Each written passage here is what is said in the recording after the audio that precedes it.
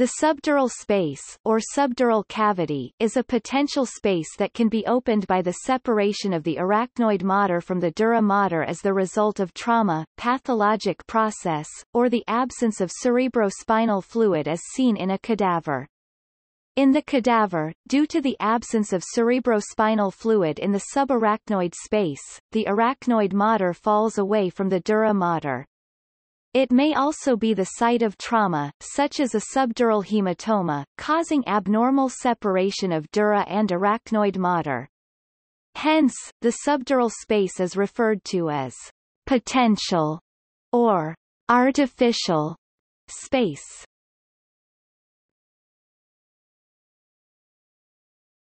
Topic. See also: epidural space, subarachnoid space, meninges, subdural hematoma.